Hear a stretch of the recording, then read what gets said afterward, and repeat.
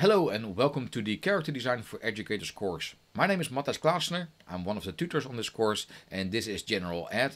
And General Ed will point out that this is week number 1 of this course, and in week number 5 you will be able to graduate and get your own certificate.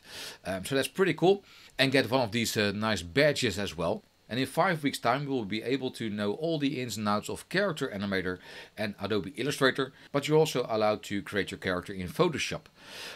So Character Animator is running now in full action with the designed character inside of Adobe Illustrator, and it's following my lead, and that's actually the power of Adobe Character Animator. Just sit in front of your webcam, set an initial rest pose. You will get all these nice dots around your face, and all these trackable dots will follow my lead and will be projected on General Ed in this case. So eyebrows, pupils, lip syncing, triggers like this can all work within Character Animator. Let's start off with the basics from the start screen. And the start screen gives you a nice set of templates which you can use for your first assignment, where you need to introduce somebody to your fictional course or maybe one of your lessons, and you can choose any of those. But for this tutorial number 1, we're gonna start off with Chloe in Adobe Illustrator. So when I start my template of Chloe, it will fire up Adobe Illustrator in the background as well, and it will show you all the layers that Chloe's been built up from. And we'll do a deeper dive in the layer structure of Adobe Illustrator in one of the following tutorials. But this is what happens when you start your character in Character Animator, and it will open Adobe Illustrator or Photoshop to show the default template in there. But when I go back to Adobe Character Animator, it will show you the recording workspace. And the recording workspace is already behaving properly. And one of the cool things of the Chloe character is that you can play around with her hands as well. So you can let her wave quite easily by dragging. So there's nothing to do with your hands. The facial expressions, the motion in the face will be recorded, but not the hand gestures. So this is the basic setup. We can see the properties over here on the right hand side, and even some transform tools. So maybe when I jump into the transform tools, I'm able to reposition my character if I want to do that. Maybe lower her a bit, or maybe scale or zoom in. Something like this could work. And one of the other cool things of this character is that my hair dangles quite nicely, so that's also a nice feature within Character Animator. Your first assignment is to make an introductory video for your lesson or for your course, and we'll need to make a recording of that. So how do you make a recording? Well, that's quite easy. There's a nice red recording button, and when I hit the record button, it will count down 3, 2, 1. And all my motion right now will be recorded. I can do my gestures with my head. I can move my eyebrows and do something like this, and everything, including the audio, will be recorded. And also a waving gesture can be done as well. So now when I stop the recording,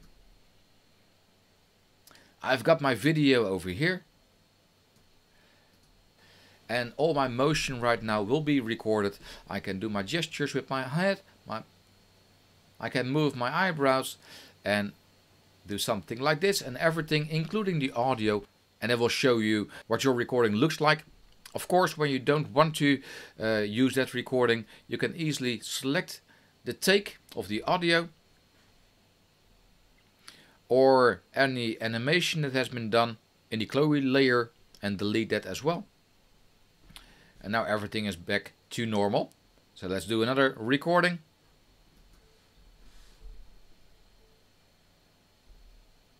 Well, hello, my name is Chloe, and in this case I'm gonna welcome you to this tutorial about Character Animator. And when I'm really happy with my recording, then I need to export it out in order to upload it to YouTube and get it in my learning journal. So I need to export out my video, and I could do that with the Media Encoder. So open the Media Encoder, give a nice location where your video needs to live. In this case I'm gonna select my desktop. There we go. This will fire up Adobe Media Encoder, another tool which you'll be able to export out your video as an MP4 file, and that's ideal for YouTube or Vimeo.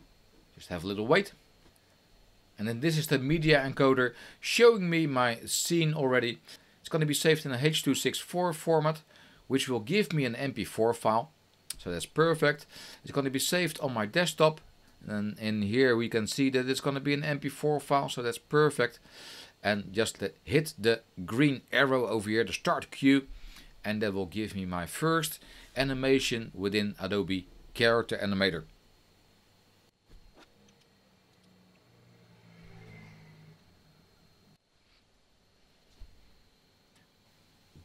Now let's open up the video.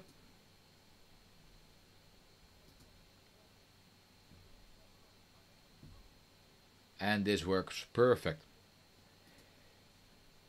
So once again, when you start off with your start screen, open one of these nice characters.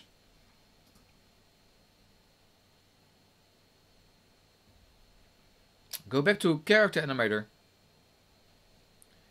Maybe reposition your character. Start your recording.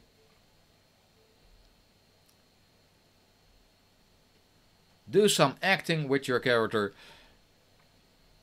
Stop the recording. And export out your video through the Media Encoder. Upload it to your YouTube account or Vimeo account and implement it in your learning journal. Have fun with Character Animator, and I hope to see you in the next tutorial. Hi everyone, thanks for watching. Click the link in the description below to explore more free online professional development on the Adobe Education Exchange, and click the link on screen to subscribe to the channel for more videos.